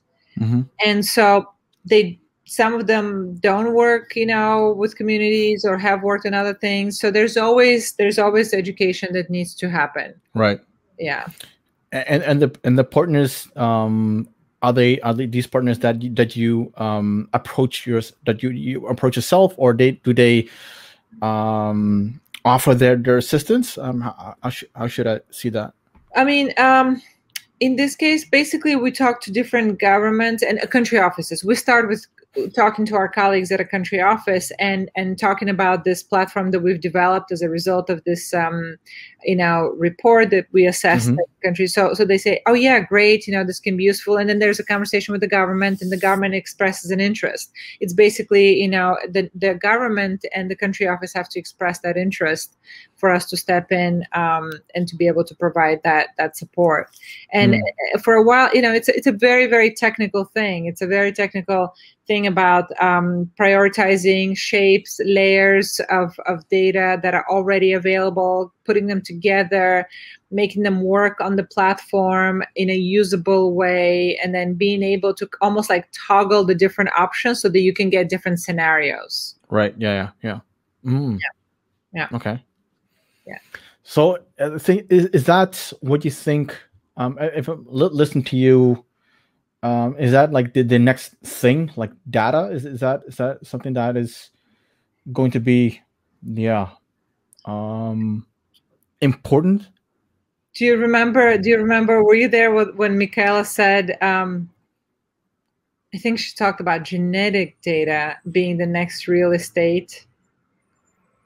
Genetic data. Yeah.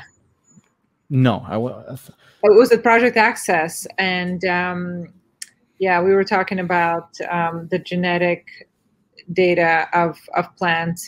For example, the genetic resources that was in that. But anyway, I absolutely. I mean, it gives. We need it. We need it to be able to concretely make decisions. And for Indigenous peoples, a big way that I see the UN is paying more attention is saying 80% of biodiversity is in Indigenous territories. Can't argue with that. Yeah.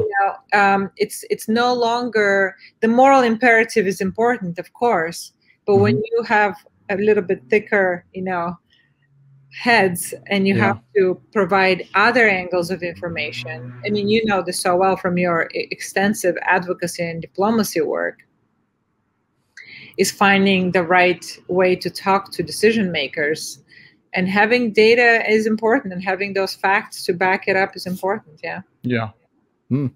Yeah. It's there was something that I read a while ago, and which because I saw all these around the UN, so not just UNDP, but like not just UN agencies, but also like UN branches like UNFCCC, climate change, biodiversity, and all the other. They're starting to use those language that actually connects to data, like mapping exercise and et cetera, et cetera. And to me, it makes a lot of sense, because it actually, we can get, if you took like a mapping exercise, and the way that I see it is, yeah, you go, for example, like you could go use a drone, for example. All right, this is our territory that on a global scale protects 80% of the world's remaining biodiversity. I was super how should I say it, in support of that. I read one, and this is why Google is so scary at some point. I read one article, and it threw me off, because I was like so certain of like data can help us. And then there was one article that said that there's a potential, and because it was linked to rights, to human rights. Yeah. And it said like with data mining, or like gathering data, it could lead to rights by algorithm. That sounds terrifying, right? Yeah. So that was kind of like, that sounds like, holy shit. Like, I'd never thought of that. I don't want like sound like a tinfoil hat kind of guy, or how do you call it, conspiracy theories and all that. But it threw me off. Like, wow, there's a potential, and of data, not data, but rights based. Rights being awarded, or like respected based on algorithm. So when I read that article, I was kind of, oh shit, because data is a big thing now, like in terms of the ability to map the lands and territories of indigenous peoples. Have you ever come across something like that? Yes. That's So, I mean, several thoughts. This is a huge topic, right? Like, just tremendous. And in the context of this work, I started, attending some conferences. There's the Indigenous mapping workshop, which is really fascinating. The Firelight Group, they're based in Canada, First Nations peoples in Canada, really amazing. They do a lot of incredible trainings, and they have these training workshops. And I attended that workshop, which was virtual, and it was fascinating. There's a lot of work that Indigenous peoples are doing, scholars are doing on Indigenous data sovereignty. There are the fair principles. There's already a set of principles that have been elaborated, papers published, written and published about Indigenous data sovereignty, and and so that's very important for anybody that's going to work with Indigenous peoples on data.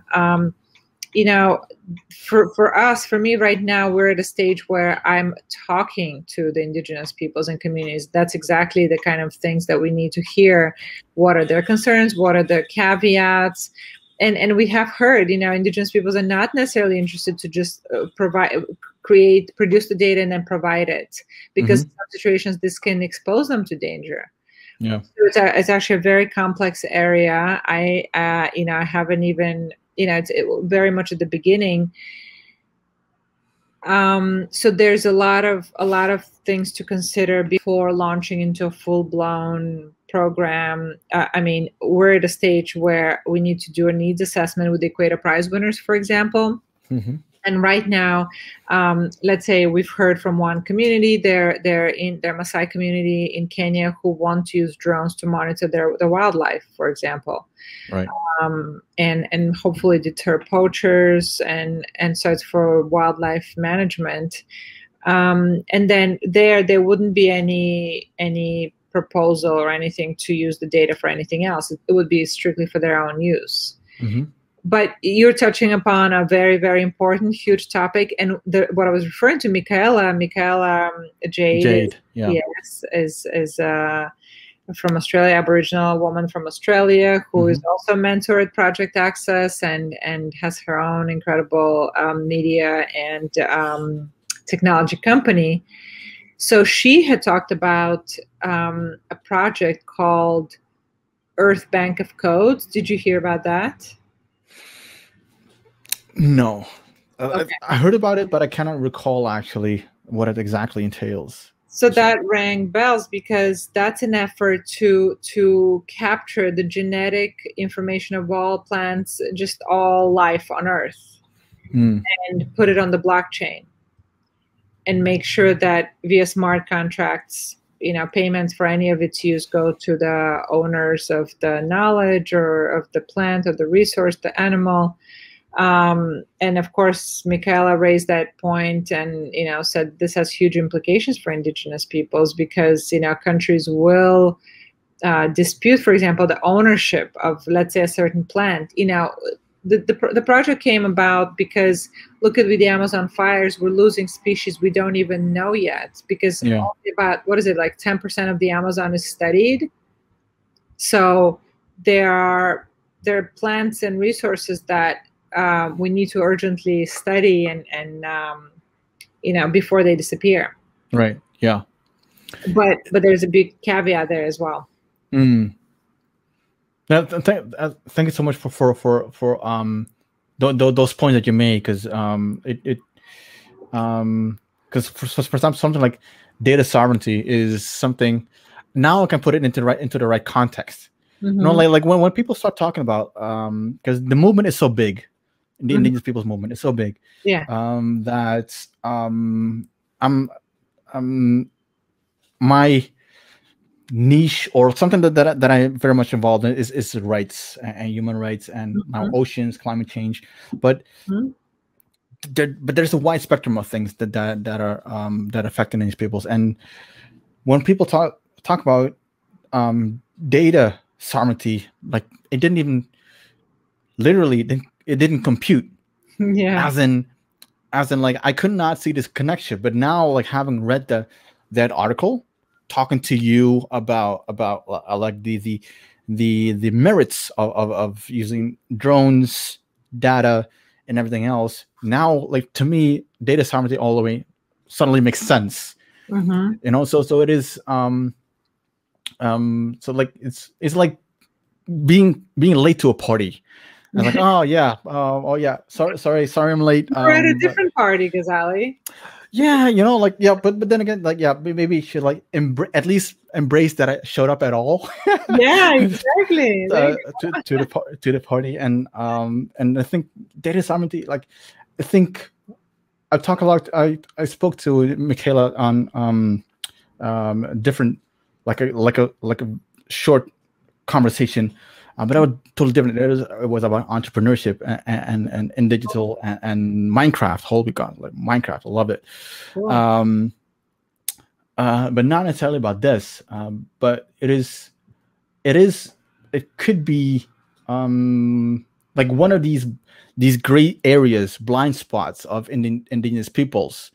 And that's what my generally what I'm afraid of is that we are not aware or conscious of things that affect us.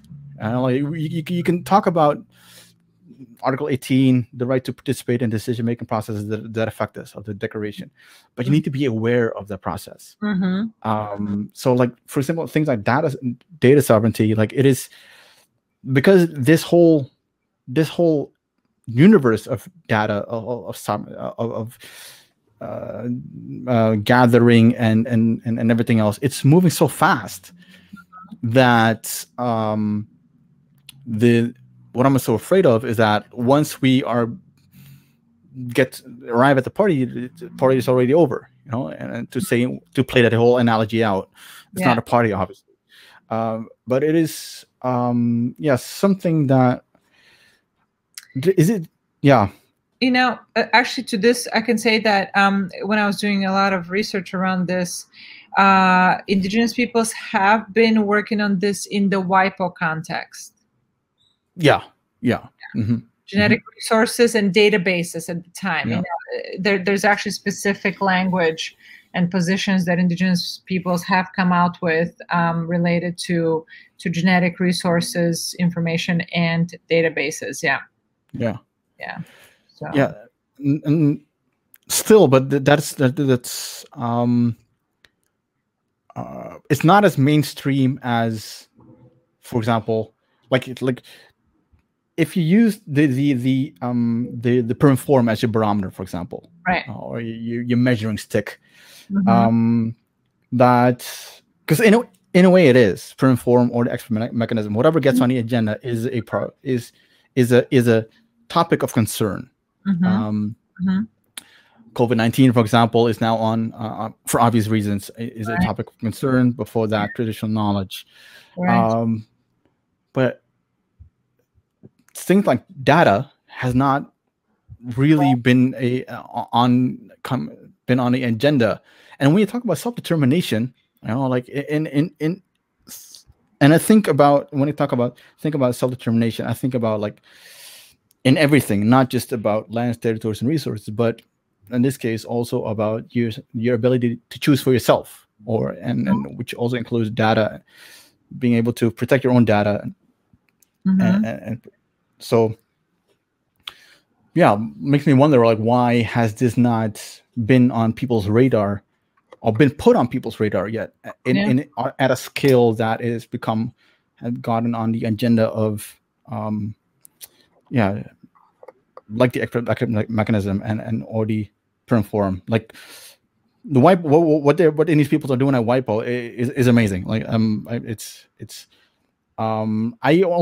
only got involved in knowledge, traditional knowledge, indigenous knowledge since climate change, since in the COP21, and I still don't have I don't want to say I have a clue, but like I barely scratched the surface about traditional knowledge, indigenous knowledge, and now in oceans have to deal with marine genetic resources.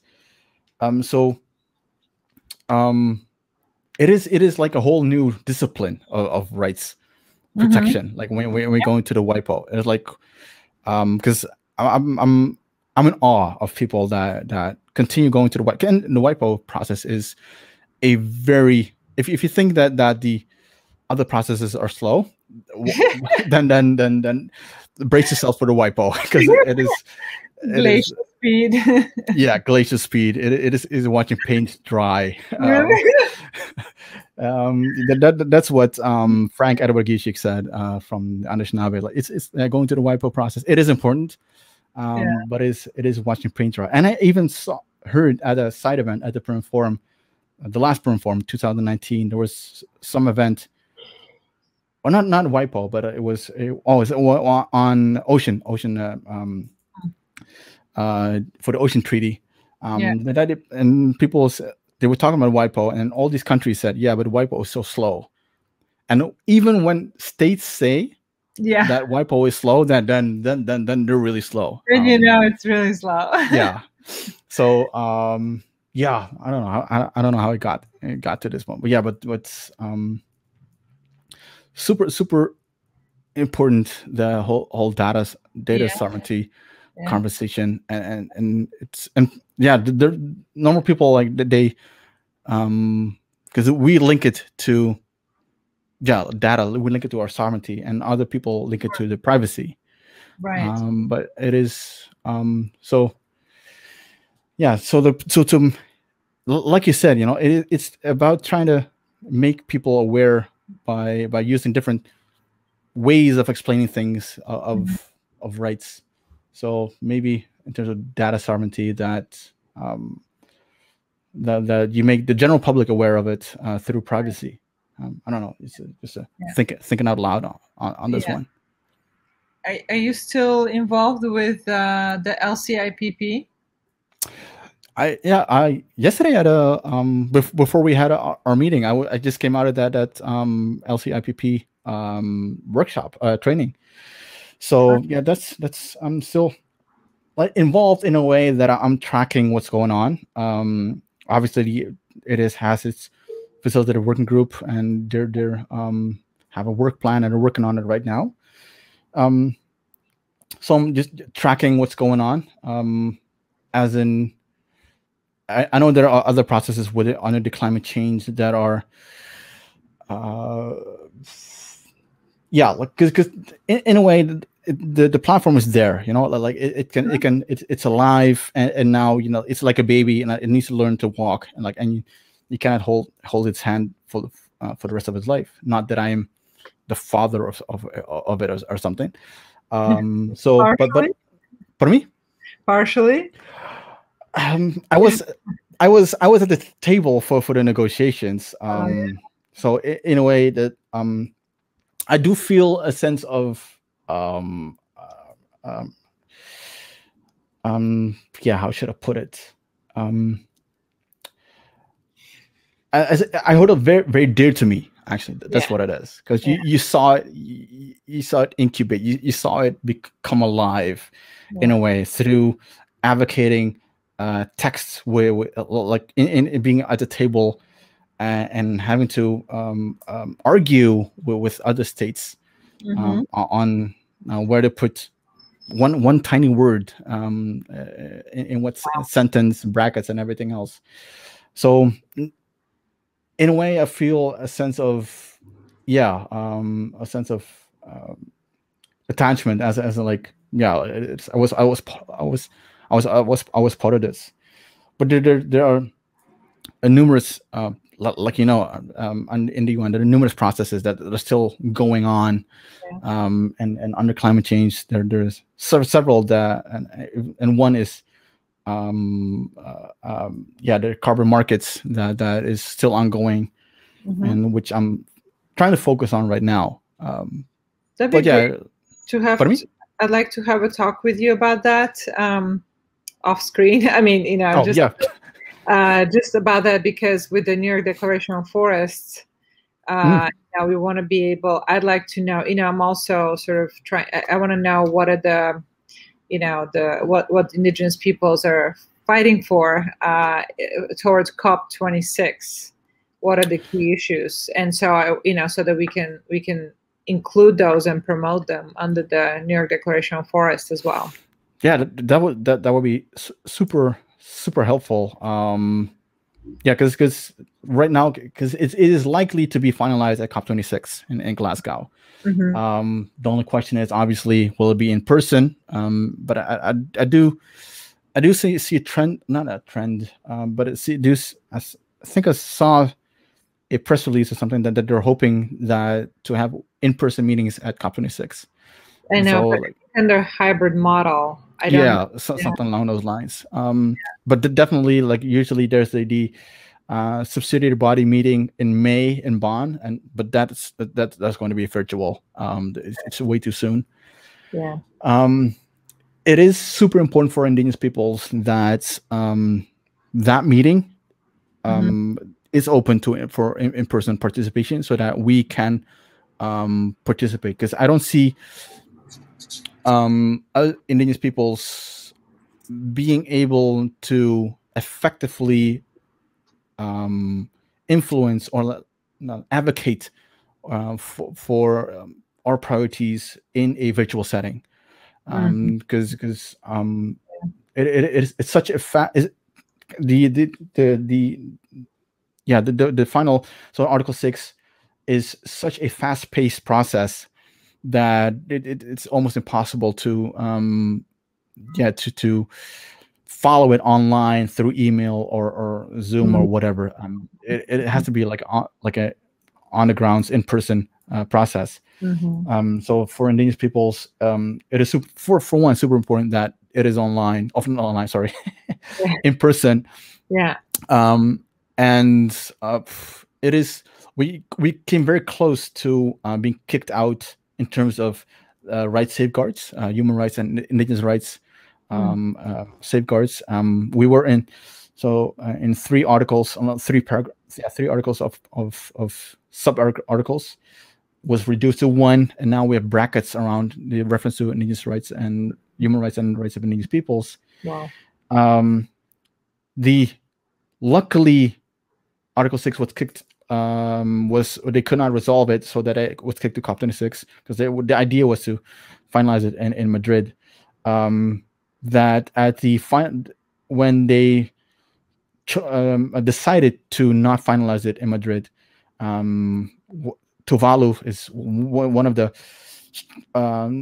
champions of the rights of indigenous peoples and human rights in Article 6. Said, all right, if we're going to quote unquote kick it down the road, not quote unquote, I'm not going to quote them.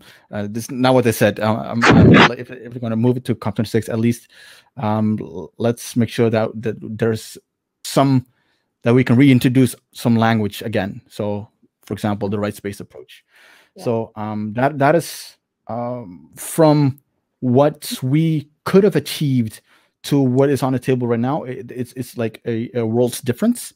But so the only thing that we're looking at is like an omnibus paragraph that protects the rights of indigenous peoples and human rights in all aspects of the application of Article 6. I think that's what we're looking at right now. I think that is, given the current climate, or the political climate, I mean, what we can achieve. Because anything less than that, it's not having any human rights reference, and that would be detrimental for indigenous people. So so that's I know you didn't want to talk about it, but it's perfect. It's so helpful to understand. So that is in a how do you say, like in a nutshell, the Article 6 carbon markets. And I'm the first one to admit it, because I was the one to I'm leading the negotiations for indigenous peoples on Article 6, at least in Madrid, as part of the IPFCC. Yeah. Okay. Yeah. Amazing. And one of the first when I was had to brief indigenous peoples, all right, this is what Article 6 is, because not a lot of people knew about it. One of the first comments that I received was, all right, yeah, but like carbon markets is something that we should be against. Like it's not good. It is right. It is bad, and I get that. Like I surely enough, like 99% of the indigenous people don't want this whole carbon market mechanism in place, because most of them had bad experiences with RED and everything else. But the problem is it is there. It is there right now. So either you can just leave it be and see, like, right, I don't agree with it. I denounce it and just leave it be. That's an option. Right. Whilst there still is an opportunity to do so, you go in and you try to make sure that at least it respects the rights of indigenous people, that like free, power, informed consent, self-determination, and everything else, that is protected.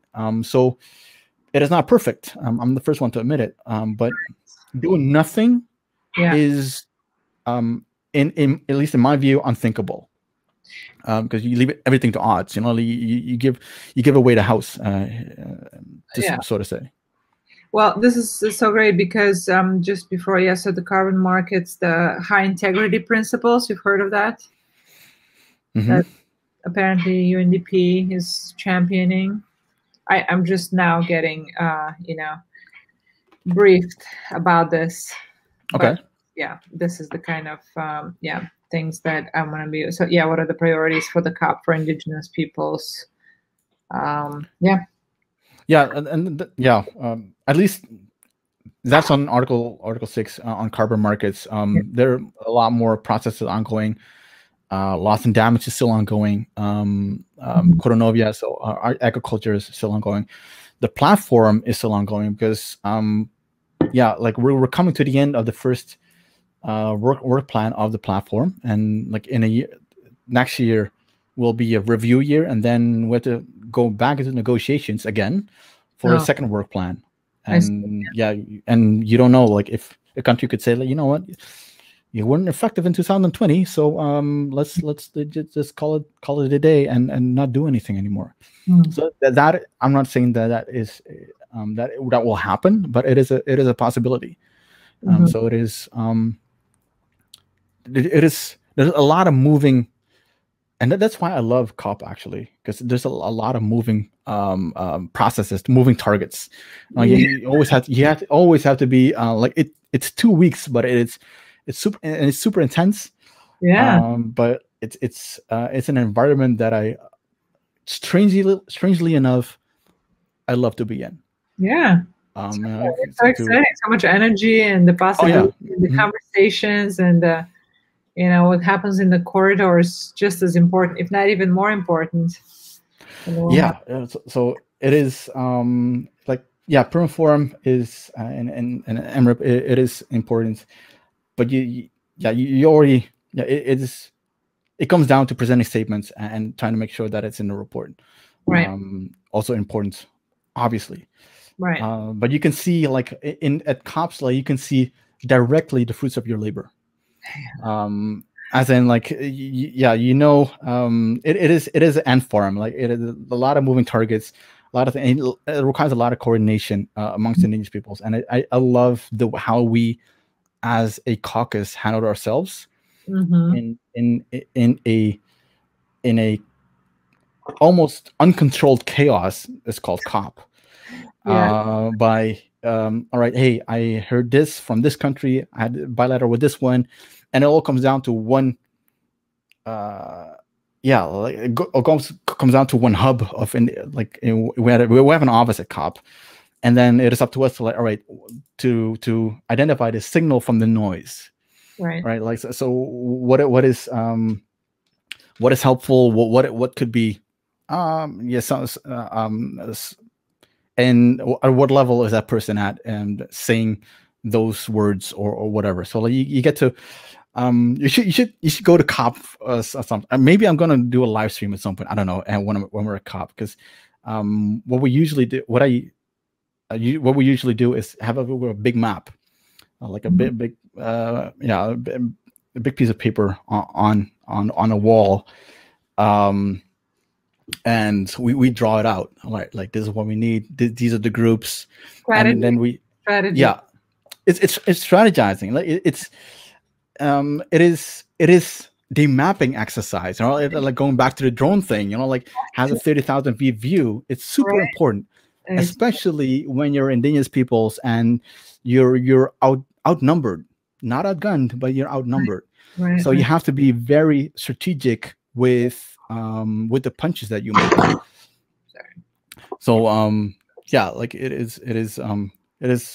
So we had especially the youth crew, actually, that actually, because they're there to learn, right? So, like, all right, how do you do this? Like, is it really walking up to a state and saying, oh, we demand this and this and this? And the first thing I say, that's not it. It is about, like, knowing the playing field, not like see the whole board and knowing which chess piece to move. Like, and you don't push one lever all the way down. You'll, like, do it a little bit, and the other one a little bit, and the other one a little bit, and all contributes to a certain motion, actually, that you want countries to move in. So they drew it all out, and so I went away for at a meeting, probably negotiations, and went back, and the whole wall was plastered with, all right, these are the countries, this is the information that we received, and they briefed me on, all right, this is what we see, and then it was like, all right, what's the play? And then you call a play, and then they're like, all right, that is what we'll try to do. So that is basically Indigenous diplomacy, Ghazali style in a nutshell at COP. But it is super fun, for not just for me, but for most young Indigenous advocates or youth. Actually, they want to they want to make an impact. They travel to, they raise money and travel to Bonn or whatever, and hoping that they can make an impact. So at least, at least like I don't want them to only do actions and protests and everything else. I just also wanted to show them, all right, this is how you can do it. I'm not saying that this is the way to do it, right, but this is how I know how to do it. right. It has been successful in recent history. So let's try it out for Article 6 and all the other processes. I see that I have here carbon markets. We talked about that. Anything on deforestation-free commodities? I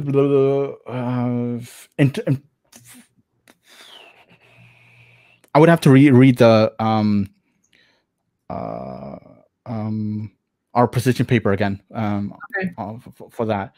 When it comes to carbon markets, it is I think Article 6.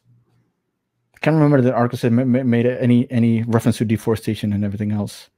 What you just mentioned. Shareable? Oh yeah. I'd love to, and then we can have a conversation based on that, because really the goal is to, I have to help insert Indigenous people's priorities into whatever's being planned for the IDF global platform towards COP26, and so everyone's looking to me to, represent, put in those, positions that you guys have. So I want to know them so that we can fight for them. That would be super helpful. And I think I'm actually thinking of, because we're not doing that enough, as Indigenous peoples coordinate, doing like online gathering of of processes, because I'm focused on Article 6, but there are other people are focused on other processes. Right. So in a way that, for example, that you could come in, for example, and then it's like, all right, hey, this is what we're doing over here. I'd love to present on the NYDF goals, because really, there's 22 Indigenous people's organizations networks that have endorsed, but we also want to go beyond just the endorsers and make sure that this is, Germany, like one of the big the funders of the global platform, wants to make sure that, the forest agenda, right, is just as powerful as ever. And so there's going to be much more renewed energy behind the New York Declaration of Forests. Mm-hmm. And they, there's the ambition to use it as like a high level platform to make announcements by like countries like, Germany, Norway, the US, on forest action. Mm-hmm. Yeah. So we just want to make sure that, my job is to make sure that the voice of Indigenous peoples is included there as well. So please give me everything, give me your priorities so that we can help the NYDF global platform. Really, yeah. Yeah, it's such a before I forget. Well, I will 100% do that. Because I think it's, as we're gearing up for COP26, and I'll go through the co-chairs and ask them to schedule a meeting. Or if not, then I'll schedule one. I don't have a problem doing that. But like it's just a word of appreciation for what you do. Not just for UNDP, but in general, in support of Indigenous peoples. That it is. I always find it very necessary to acknowledge when acknowledgement is due. Whereas we always look at like the people that are like the leadership people, right? But I think that the people behind the scenes that do the hard work actually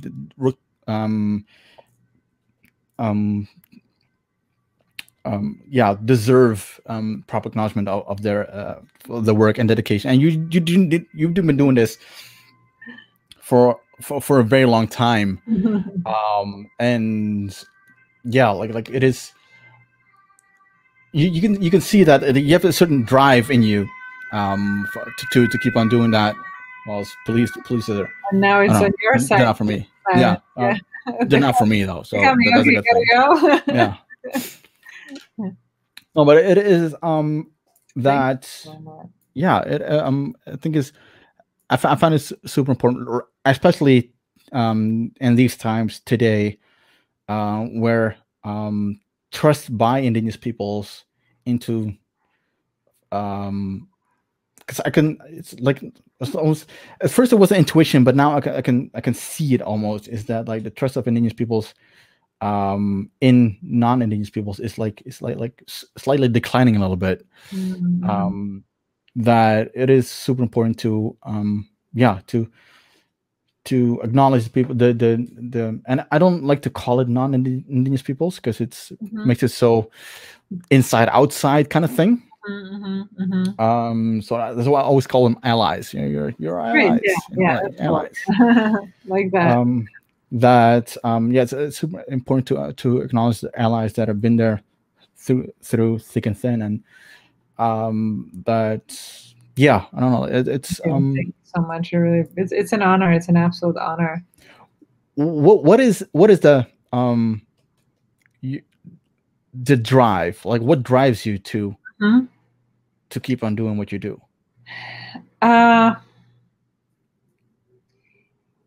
This is a story that I thought like I would start this conversation with, and I was just looking at the time because I have a call at 3:30. So I'm sorry, we have. No, that's okay. I'm gonna have to go. But well, my great grandmother, her name was Maria, was the healer in our village. So I spent half my time in our hometown, and then the other half in a small village in rural Bulgaria. She was the healer in the village, and so people would come to her, and she had knowledge. She knew how to use plants. She knew how to use different healing modalities to help people. And I grew up around her, and she was my favorite person. I just loved her so much, And I was working, when I started working the Equator Initiative, it was like broadly with local communities, but I didn't have like a focus on Indigenous peoples exactly, I went to Brazil. I was working there. I had to create the community dialogue space for the Equator Prize winners as part of the COP, the CBD COP, the Convention on Biological Diversity Conference of Parties back in 2006. So I lived in Brazil for 4 months doing that. And that's when I met Marcos Terena, who you know. Yeah. And the rest is history. He helped me make the whole project happen, and really kind of took me under his wing and like mentored me in just sort of navigating and learning about Indigenous peoples. I met the people that, he brought some shamans there and some people from different tribes around Brazil to work on building a village for Indigenous presence. And I met them, and you know what? I became friends with one Shavante healer there, Matthias, and he reminded me of my great grandmother. It immediately, I had this sense of familiarity, and so it reminded me of home, a place that I was really missing. So I found that place inside me, communicating with him. And it was just like a sense of acceptance and a sense of community and closeness, and a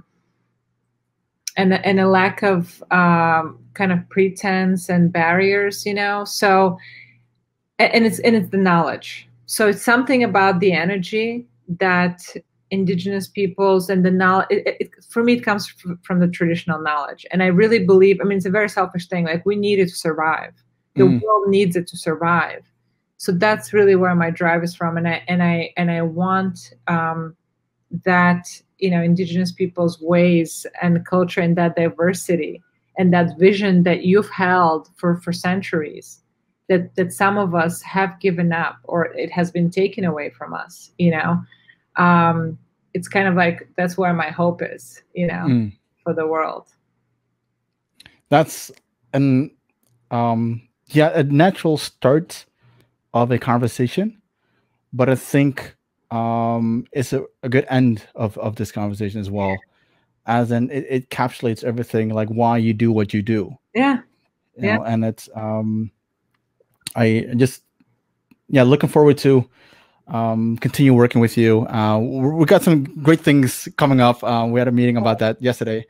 I do want to have, let's, if okay with your schedule, I'd love to have a meeting like next week to talk about COP26, how we can be helpful, how I can be helpful to you and to the caucus and the LCIPP, and to understand better the positions that you are fighting for in COP26. Yeah, sure. I'll definitely, if it's okay if I bring in other people as well, because please, please, absolutely. I can only talk about Article 6, but I'm sure that there's a lot of other things that I don't know. Absolutely. I'm not good at. Yeah, absolutely. Yeah. So that's lovely. I'll check in with them, and we'll schedule a meeting. Yes. Somewhere next week. Terrific. Yeah. Nina, thank you so much for this conversation. For everything that you did, going to do, and hopefully we can do this in person, and you can show me how to fly a drone. I love to learn how to fly a drone. I can't wait, and thank you so much for inviting me and for this lovely conversation. I can't wait to keep getting to know you and keep working together. And thank you so much, for being 100% likewise. Yeah. All right. Thank you so much, and have a great day. Bye. You too.